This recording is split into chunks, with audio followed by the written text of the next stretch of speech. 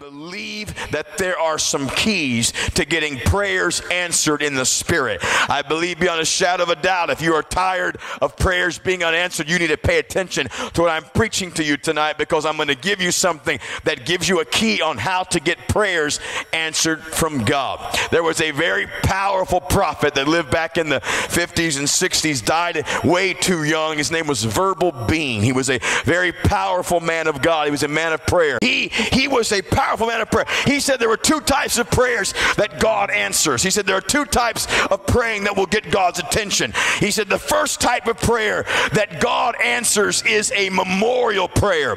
It's something that you pray about over and over and over, and then God answers it. He said, like Cornelius, when he prayed so many times that the angel of the Lord said, your prayer and your giving has come up as a memorial before God. He said it was like this. He said if a man wanted to buy a suit but could not afford the suit, he would go into the suit store with the money he had and put the suit on layaway with the funds that he had. Next time he got paid, he would put some more funds down on the suit. He would not leave with the suit. He would leave without the suit each time he went in to make a payment. But the more payments he made on the suit, when he could make them, there would become a day when he would finally pay off the suit. And when the last payment was made, he could take what he had been paying for home with him. He said that's how it is in your prayer life. You can be praying about something over and over and over and not take the answer home.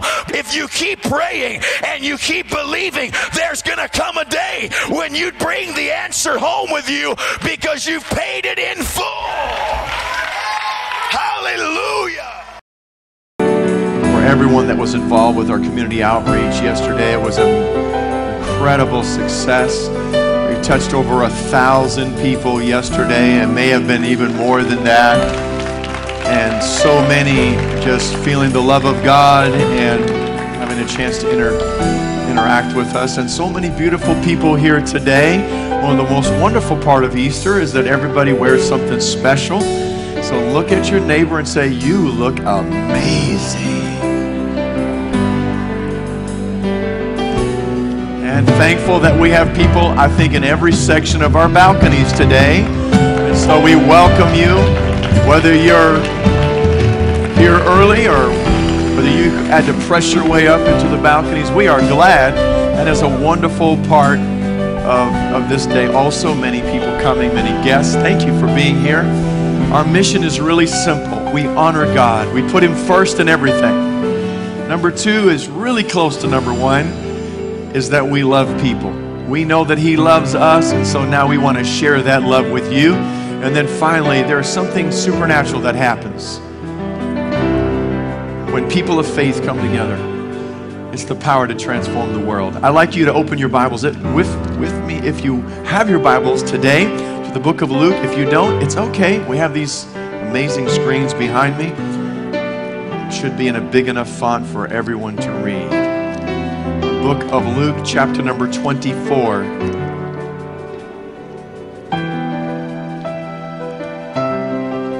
Luke, chapter number 24.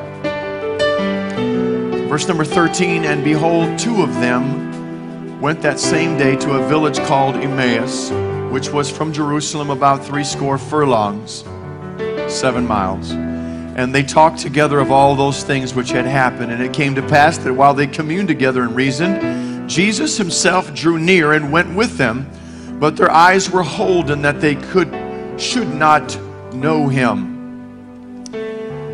What manner of communications are these as you have with one another as you walk and are sad?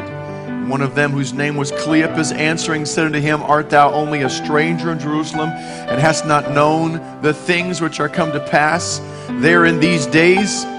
What things? Concerning Jesus of Nazareth, which was a prophet, mighty indeed in word before God and all the people, and how the chief priests and our rulers delivered him to be condemned to death, and have crucified him. Verse 21, everyone say, but we trusted that it had been he which should have, everyone say should have, redeemed Israel. And besides all this, today is the third day since these things were done. Yea, and certain women also of our company made us astonished, which were early at the sepulchre. And when they found not his body, they came, saying that they had also seen a vision of angels, which said that he was alive. And certain of them which were with us went to the sepulchre, and found it even as the women had said, but him they saw not. Then he said unto them, O fools, and slow of heart to believe all that the prophets have spoken, ought not Christ to have suffered these things, and to enter into his glory? Now, if you will turn with me to the book of 1 Peter, chapter number 1. This will be a very short reading. 1 Peter, chapter number 1. Verse number 10, of which salvation the prophets have inquired and searched diligently, which prophesied of the grace that should come unto you, searching what manner of time the Spirit of Christ which was in them did signify, when it testified beforehand the sufferings of Christ and the glory that should follow. Everyone say, the glory. Unto whom it was revealed that not unto themselves, but unto us they did minister the things which are now reported unto you by them which have preached the gospel unto you with the Holy Ghost sent down from heaven, which things the angels desire to look into. So we see the pattern in Luke 23. Christ should have suffered and entered into his glory. In 1 Peter, we see the same pattern again. The prophets testified beforehand the sufferings of Christ and the glory. Everyone say, and the glory, which should follow. I'm going to talk to you for a few minutes. Get ready for the glory. Would you pray with me? Father, thank you, Lord, for your word. Thank you, Lord, for your Spirit. Thank you for these wonderful people in this house today. I ask you, God, to draw us. Draw us. For if your Spirit does not draw us, then my words are in vain. Lord Jesus, I pray, pour out your Spirit upon us for everyone that is hungry and thirsty today. Let lives be completely transformed. In Jesus' name, amen. The Lord bless you. You may be seated. Look at somebody and say, get ready for the glory. So often, people preach a partial gospel. They only emphasize one part of the story, and half-truth preached as whole truth is really not truth at all. I want you to understand the gospel. It is very simple. Paul tells us in 1 Corinthians 15 that this is what was told him from the original apostles, and this is what he now is affirming to them as the final apostle that is speaking now to the Gentiles. For I delivered unto you first of all that which I also received, how that Christ died for our sins according to the Scripture, that he was buried, and that he rose again the third day according to the Scriptures. This is the gospel. This is the good news. He died, he was buried, and he rose again the third day. Everybody say death, say burial, say resurrection. That is the gospel. Now, so often people will only emphasize one part. Sometimes we just focus on the cross. Many times this is where mainstream Christianity just stops. They leave Jesus on the cross. There's many people that wear crucifixes. I'm not necessarily saying there's anything wrong with that, but oftentimes if you just keep him on the cross, you only get one part of the gospel. Yes, he did die for your sins, but guess what? He's not on the cross anymore. When you see him on the cross, you identify with the fact that we are sinners, that we have failed, and that we could not save ourselves because all have sinned and come short of the glory of God. What is that glory that they're talking about? The glory of what God reveals to us is the ultimate life. The glory that was first given to Moses when he came down from the mountain with a new lifestyle for them, the 10 Commandments and then the tabernacle plan. And here his face is shining so bright, they say you need to cover it up. That's the glory of God. But yet, we could not keep those laws. We could not measure up to what God expected out of us. We could not be holy by ourselves. And so the law was a schoolmaster to bring us to Christ. We've all sinned. We couldn't save ourselves. So we look at the cross, we see Jesus as the one taking our place in the punishment. So we don't have to be punished because he was made sin for us who knew no sin, that we might be made the righteousness of God in him. There is a lot to preach about when you talk about him on the cross, and that is glorious. But let me tell you, there's more to the gospel than just Jesus on the cross. The Bible says that they nailed the handwriting of ordinances that was against us. They nailed them to that cross. In other words, everything that sin brought into the world, every sin that would ever be committed, he took that upon himself, upon that cross. One hand is pointing this way, all the way back to the beginning of time. The other hand is pointing this way, all the way to the end of time. And every sin that has ever been done, was being done, or would ever be done, he said, I'm taking care of all of it right now on this cross. That's why we call it good news. But the burial means that he took all of that with him to the grave, and he buried it once and for all. It's one thing to know that you sinned and that somebody took your place, but it's something else to know that those sins can be completely taken away. It's something to know that the nature that you had that would make you repeat those sins, that he can also change your nature, that old part of you that you don't want can be completely buried and it can be completely removed. So not only does Jesus deal with our SINS's, our sins, but he also deals with our SIN, our sin nature.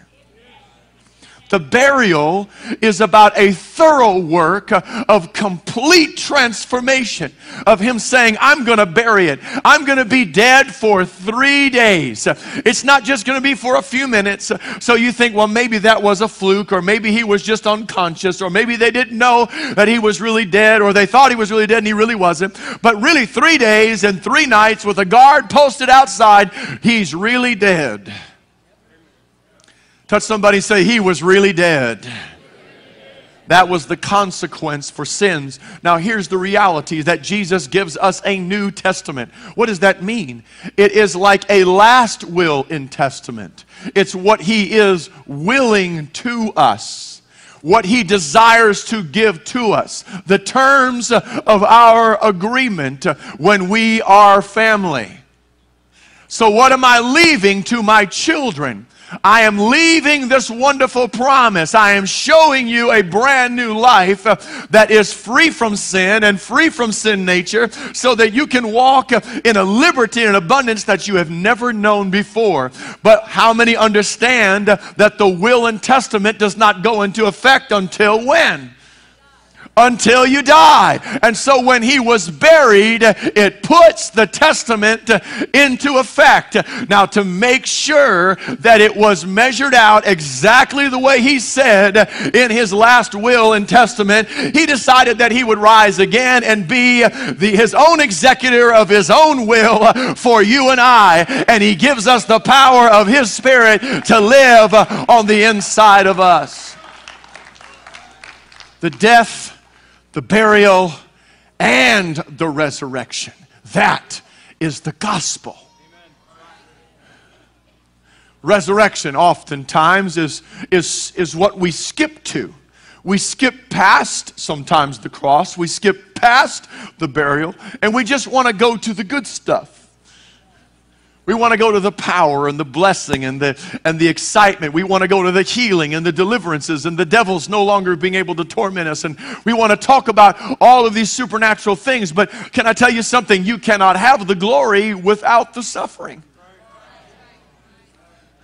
You cannot have a resurrection without a death.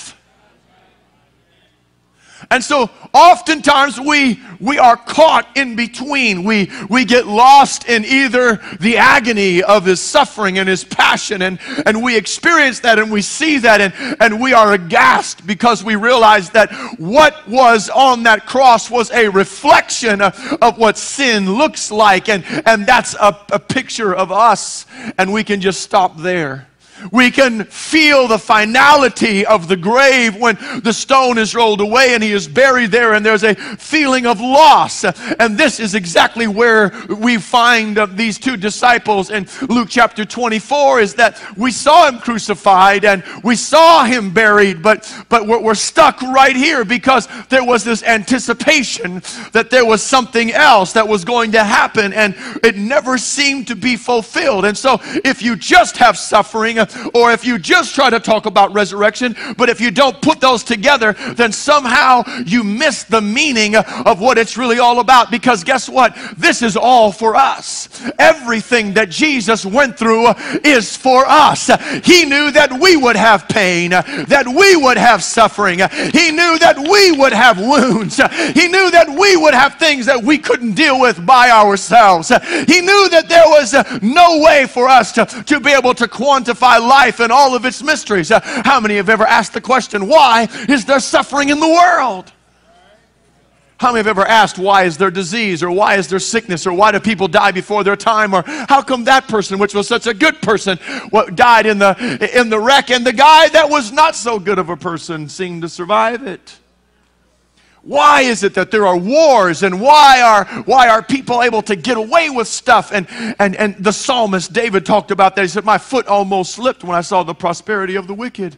I didn't understand. It seems like there's so many things that don't make sense in the world. Jesus bore all of that complexity. And so when we talk about his sufferings, we're talking about someone that's doing this for us.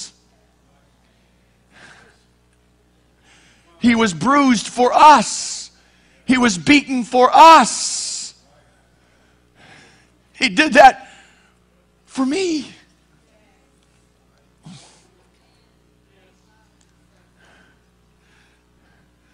If you don't understand resurrection, however, it seems to be for nothing. Why is this man who was perfect, who preached so beautifully, who mesmerized thousands of people on the hillsides, who broke bread and gave it to the multitudes, and the fish just kept multiplying in the baskets, and the cripples were healed and the devils were cast out? And why did the Sanhedrin crucify him? Why did the Romans do this? And why did God allow it? I don't understand. I trusted. I thought before resurrection, suffering has no meaning. Without understanding resurrection today, what you are going through in your life seems to be a waste. Why am I going through this? This is why we do everything possible to avoid any inconveniences. Because we look at suffering as a total waste. How many of you have pushed the elevator button like 50 times? As if pushing it 4 more times might make it come faster. How many of you have been in a fast food line and there's been 3 cars ahead of you and you're going, come on! You're already in a fast food line.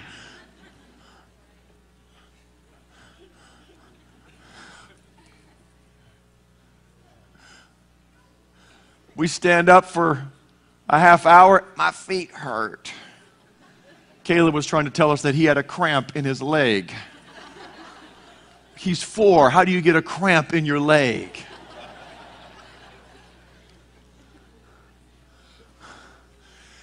And then suddenly, I'm too tired, carry me. And of course, both of my kids want me to carry them up 14 stairs because they just simply don't want to climb them. When they get up there, they're amazingly re-energized.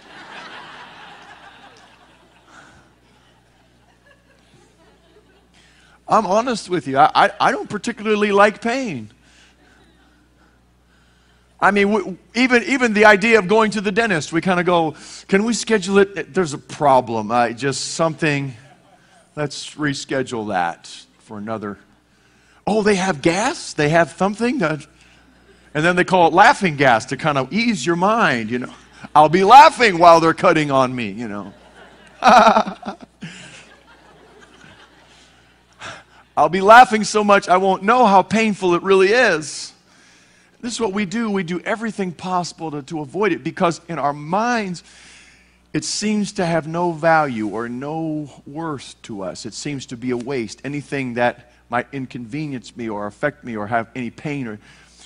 And so this is the mindset. Hey, if he's the king, if this is the Son of God, if this is the Son of David, if he could go into a temple with a whip and clean it out, if he could turn over the money changers and he could tell them, my Father's house is a house of prayer. I mean, they were like, yeah, baby, that's what I'm talking about. This is what the disciples were waiting on. I mean, they were high-fiving. You know they were. I mean, Andrew and Peter were bam, bam, bam, bam, bam.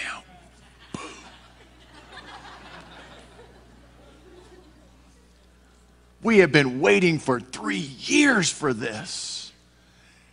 And the week passed, and they crucified him. Every time he would talk about suffering, they would rebuke him. He gave Peter the keys, told him, I'm going to build my church. You're going to be one of the founding members of it. You're going to help me start it. All right, I got the keys of the kingdom. I can bind and I can loose. And he says, and the Son of Man is going to be delivered to the chief priests and the scribes, and he's going to be punished, he's going to die. And oh, now Peter, who's got the keys, now I am duly qualified to rebuke the master. Be it far from thee, Lord. And he says, get thee behind me, Satan. You savor the things that be of man and not the things that be of God. He's going to stop the redemption of mankind right now. He's going to stand in the way of Calvary. Without the shedding of blood, there is no remission. But they don't get this. They don't understand. They think you should use your power to squash your enemies. But that's not what Jesus does. He turns enemies into friends by saying, I'll take all the enmity, and I'll take all the hatred, and I'll take all of the failures, and I'll take all the weaknesses. I'll take them all on the cross. And I'll say, Father, forgive them, for they know not what they do. You don't get this. You don't understand. All the suffering is for redemption. Is to deliver us from the consequences of what we could not deliver ourselves from.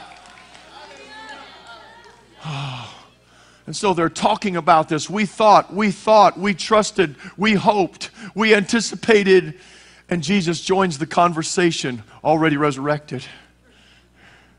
And he's walking along with them. What are y'all talking about, guys? Well, we're just talking about Jesus of Nazareth. And the things that happened in Israel, yeah. What things? Did you get it? Do you understand? Have you figured out that I'm here? Did you know what this is really all about? Have you grasped the whole purpose of this? There is no context for suffering. There is no understanding of why we go through what we go through until Jesus shows up in the conversation with us. Nothing in your life is going to make sense until Jesus shows up in the conversation. And a lot of times we're talking about him, and what he really wants is us to talk with him. Tell me what's going on. We trusted and we feel let down. Is there anybody here that thought life was going to be different than how it turned out? Has anybody had anticipation? I thought my life was going to be this, and it turned out to be that. And even most well-intentioned people that love each other, they go through trouble in their relationships. Even kids that are amazing kids frustrate their parents. There are even people that go through life and things don't seem to work out the way that they expect. Sickness or disease shows up, and I wasn't planning on that. You lose a job that you thought you would always have. Things happen, and what we often do is say, God, why?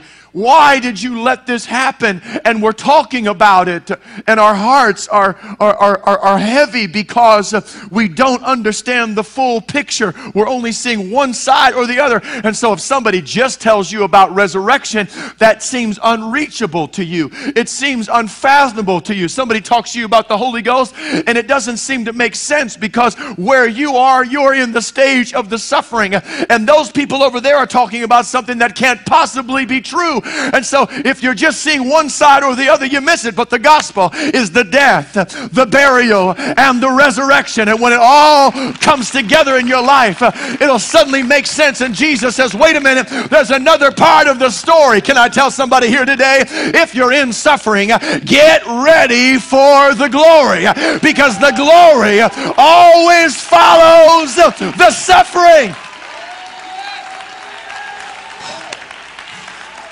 God put this in my spirit, and I have been praying about this for months, really leading up to this service today, that the Lord said there's a lot of people that are in pain, that are not understanding their pain. There's a lot of people that are in a process of suffering and don't understand their suffering, and they feel like they are stuck.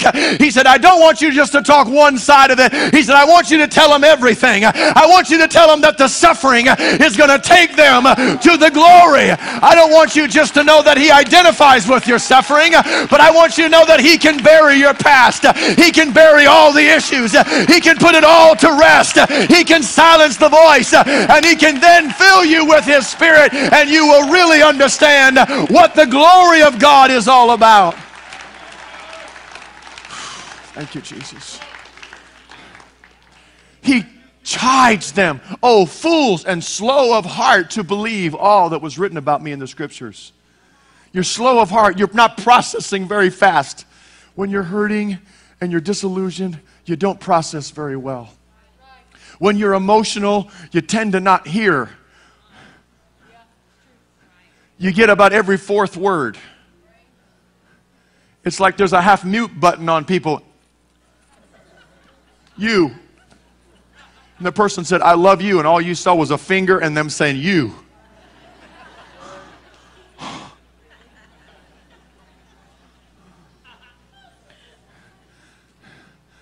People can be so living in their pain and their offense that they walk around and they assume that everybody is after them and everybody knows what this thing is.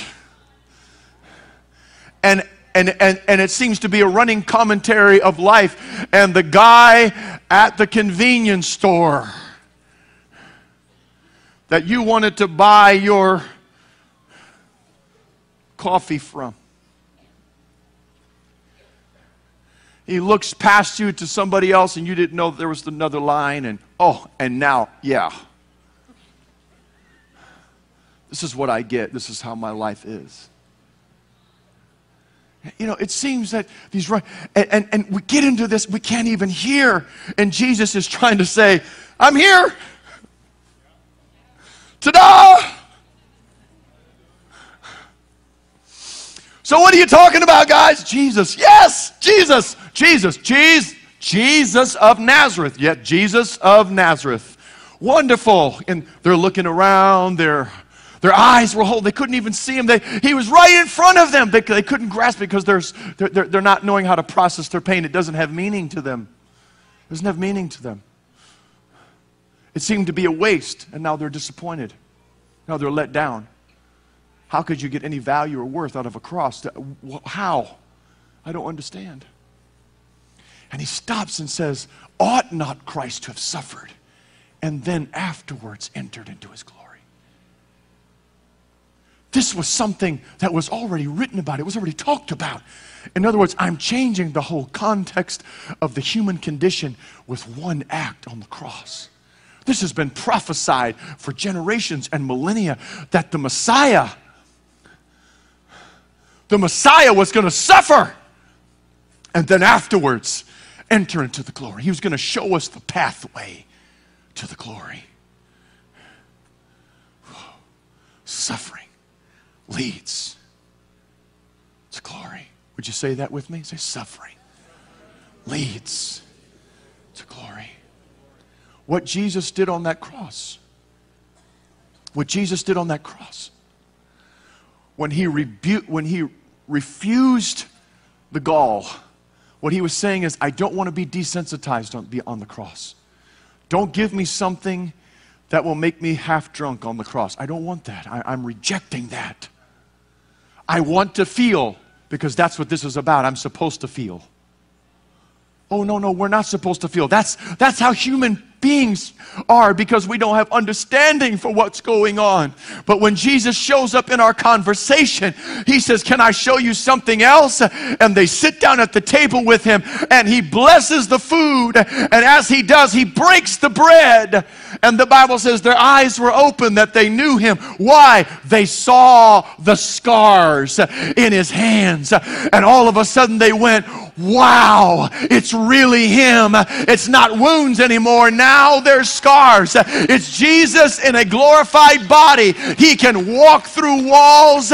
He can eat and then disappear at will. His body is not the same. In other words, he was still every bit human, but he was now glorified. And as a glorified man resurrected from the dead, he was showing them what glory looks like. That when you have the glory of God in your life, walls aren't there that used to be there. Limitations in your life that you used to have are not there anymore. The same things that you struggle with all of your life, they are not there. He said, I'm going to show you that I conquered it. These aren't wounds anymore. They're scars. Is there anybody in the house today that's got some wounds? Let me bring you to a resurrected Savior who's going to show you his scars and say, there is glory after the suffering.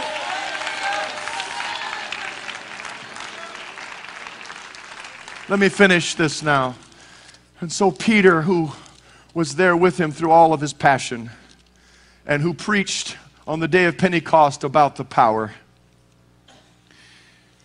he at the end of his life begins to share with them again. And he says, we have an inheritance that's incorruptible, it's undefiled, and that fades not away, and it's reserved in heaven for you. We are kept by the power of God through faith into salvation, ready to be revealed in the last time. Wherein ye greatly rejoice, though now for a season, if need be, you're in heaviness through manifold temptations, that the trial of your faith, being much more precious than of gold that perisheth, though it be tried with fire, might be found unto praise and honor and glory at the appearing of Jesus Christ. What he is saying is, there's a seasons of life that you go through where you're tested, but there's a purpose. There's something that he's working out in you. Something is happening. It's going to be praise and glory at the end of this story. And he's talking about the appearing of Jesus Christ, whom having not seen ye love, in whom thou ye see him not, yet believing ye rejoice with joy unspeakable and full of glory. So what he is saying is our human condition has been radically changed now. That even when we are tested and even when we are tried, we are rejoicing because we realize that a transformation is going on as a result of what's happening in our lives. And we have the end of our faith, which is the Holy Spirit. It is joy unspeakable and full of glory. If you've never received the baptism of the Holy Spirit, can I tell you that it's something you just have to experience to understand. Peter just said it's unspeakable. I can't even give you a word for it. I can't even define it or describe it. But I can say it to you in this context. I've never met one person that ever received the Holy Spirit speaking with other tongues and ever regretted it. Not one. Every time they're filled with the Holy Spirit, they go, wow, so that's what it's all about. Wow, Oh, that's amazing. Oh my goodness, I wish I would have got this years ago. Now I understand. Joy unspeakable and full of glory. Receiving the end of your faith, even the salvation of your souls. And then he talks about the prophets. And what did they do? They prophesied and they testified beforehand the sufferings of Christ and the glory that should follow. Unto whom it was revealed that not unto themselves, but unto us that administer the things which are now reported unto you by them that have preached the gospel unto you with the Holy Ghost sent down from heaven. Now notice this, and I close with this. Which things the angels desire to look into. Wait a minute. Of all the kingdoms of this world, angels aren't impressed. All the political power, all the wealth, angels aren't impressed. But there's something.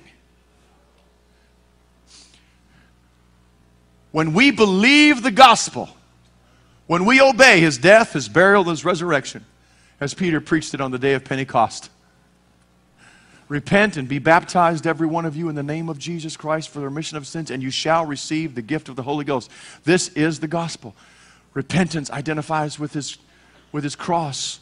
Baptism represents his burial. And then resurrection is the Holy Spirit. That's the gospel. The angels observe this. And they say, I wish I could be a part of that. Wow. Why is that? Lucifer was covered with every precious stone. He had pipes and tabrets on the inside of him. Music played out of him. He was a sum of perfection, the Bible says, full of wisdom. When he would sing, he would literally be a covering cherub that would be around the throne of God. His wings would cover around the throne of God, and the glory of the Lord would hit that angelic being. And all of those beautiful stones that were all around him would light up and refract in beautiful spectrums of colors, all the heavens. And then music would play out of him, and the angels would rejoice and celebrate around the throne of God. Absolutely amazing. That's what he was designed for. That was what he was made to do. And then one day, the one who inspired worship for God said, you know what? I'd like to inspire worship for myself. I'd like to be a God alongside of the God. And he found out there was only room for one God, and he was cast down like lightning from heaven. Pow, just like that. You want to know how big the difference is between God and the devil? How long did it take God to deal with him? About as long as it takes for lightning to flash. That's about how long it takes. Not even in the same class. God doesn't have an opposite. The opposite of Lucifer is the archangel Michael. They're in the same class. But there's no class. There's no opposite of God. And then God makes this man out of the dust, and he's not nearly as beautiful and not covered with any precious stones, and yet he gives him this life, breathes into him, makes him in his image and in his likeness, and Lucifer hates him. And so he says, I'm going to get back at God by, I can't directly attack him, it's not a contest, but I can get him to use his own principles against something that he loves. So I'm going to deceive this man and woman, and I'm going to get them to fail just like I failed, and say they're gods just like I was a god. Because that was when they discovered, that's when the angels found out what makes God angry. They'd never seen God judge anything or anyone until Lucifer lifted himself up against God. And judgment came so swift and fast that hell, everlasting fire, was prepared for the devil and his angels that day. Wow, they had never seen anything so fierce. That's why the Bible says, thou believest in one God, thou doest well. The devils also believe and tremble. They remember that day. And so he's saying, well, if I'm going there, I'm going to try to bring somebody else with me. I'm going to try to bring this new creature that God made, this man. I'm going to get him to do the same things. He knows that if you eat of this fruit, you'll be a god. See what happens after that. That's what's in Lucifer's mind.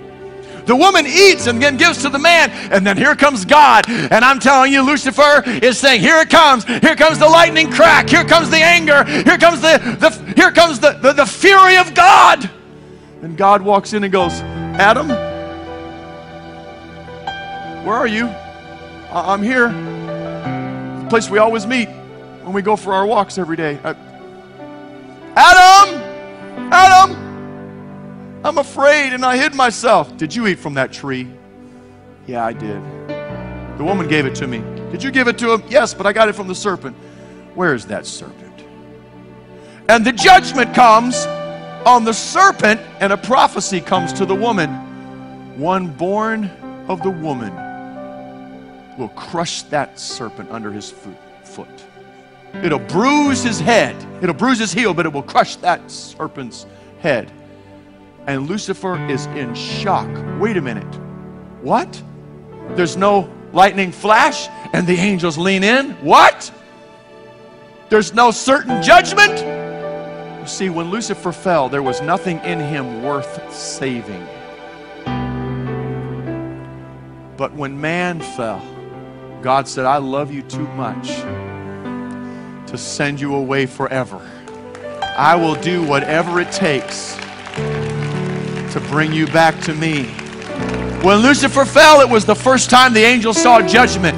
But when man fell, it was the first time they ever saw mercy.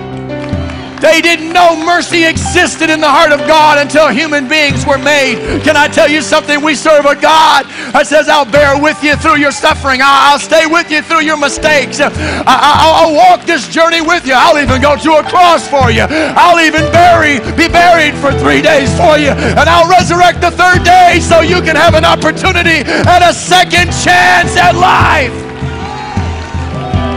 Lucifer didn't get a second chance. The angels that fell with him don't get a second chance. But you and I, no matter how many times we fail, we can get a second chance. Stand with me all over this building. So I want to tell somebody here today, don't let your suffering be in vain. Don't let your pain produce nothing in your life. It only has meaning if it brings you to Jesus. If it doesn't bring you to Jesus, you're missing out. But here today, very simple prayer we can pray together can start you on this journey. Repentance is not a bad thing. Angels wish they could. No repentance for angels. No second chances for angels. Second chances for us. Repentance is the right to start over. Simple prayer. It's just a prayer of saying, God, forgive me, wash me, cleanse me. I need a second chance. Once you've asked Him to forgive you, Holy Ghost comes so easy and so quick. Because God doesn't just leave you empty. He'll fill you up with His Spirit. The same faith that you use for forgiveness is the same faith you use for the Holy Ghost. If you can believe that He will forgive you, the same faith you use to receive forgiveness, okay, now I can receive the Spirit.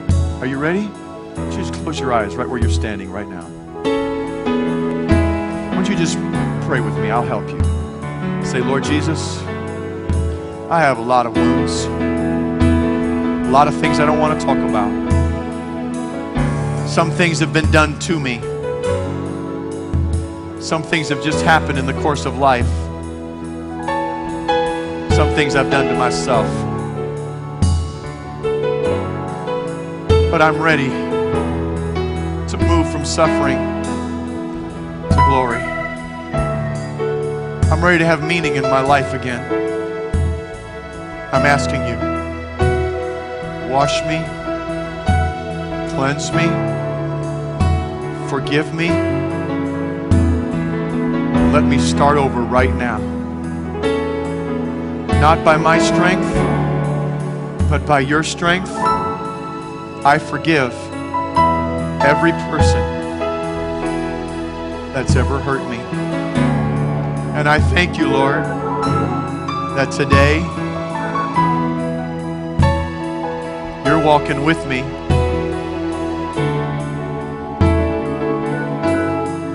You're right here by me. And you're ready to show me your glory. Empty me out of everything that does not belong. In Jesus' name. And now fill me up with your Holy Spirit. In Jesus' name. Now in your own words, lift your hands to the Lord and just thank Him for forgiveness. Would you do that? Thank you, Jesus. Thank you, Jesus. In the balconies all across this building. Thank you, Jesus. Thank you, Jesus. Thank you, Jesus. Give it to Him. Give it to Him. That question, that thought of why. Yes. There are some of you here today, I know it's Easter, but you're feeling compelled to come forward. You want more from God. I want you to come right now. I want you to come and stand. People will come and pray with you. They'll come and help you. If you're ready to enter into the glory, the suffering is going to lead you to the glory. The pain is going to take you to where the power is. His passion on that cross was so that you could be free today, so that you could be healed today. If you need to be baptized in water in the name of Jesus, we have people here to help you. They'll be happy to baptize you in the wonderful name of Jesus, and you can bury that past. If you want the Holy Spirit, come on. You can receive it so easily. God will fill you. It's wonderful. It's wonderful. Thank you, Jesus. If you're ready to go, God bless you. Thank you for being in the house of the Lord. We love you. Next week, don't forget Family Sunday. Bring as many family members as you can. It'll be a great day, an awesome day. The second type of prayer is a current prayer. He said a current prayer is the second type of prayer that God answers. It's a situation that you don't have a long time for God to do this. You need God to do it now. Does that make sense? Yeah, you can have a lost loved one. That's a memorial thing. You just pray until God does something. But you could have a situation where you need God to intervene now. And when you have that type of prayer, memorial prayer is not what you need. You can't just go bring the name up or bring the situation up in passing and say, God, I'm making another payment on this. I need you to come through. When the situation is desperate, it requires desperation in your prayers. A current prayer, you can't come with a situation, Brother Grant, that's tragic and real and severe and come to God and give God Lord, what we're going through right now, and I need you to come through because the deadline is this week and we have to answer. We need some peace. We need a miracle, and walk out. There's no desperation there. You're giving God the right facts, but you're not giving God the heart behind the facts. You're showing God, I'm really not serious about this. Because a current prayer requires desperation. It requires you to be, I need an answer now. I don't have 60 years to pray about this. We need a miracle in our house. That is desperation. That's a current prayer. And a current prayer, God will hear. And I want to show you something, that the Lord answers prayers while you're praying them. I know that we've got God in this box that if I pray today, He can come through by Thursday, or He can come through by tomorrow, He can come through by next month. But actually God, the Bible said, I can hear you before you even say what you're going to say. In fact, Jesus, I know what you're saying before you even ask.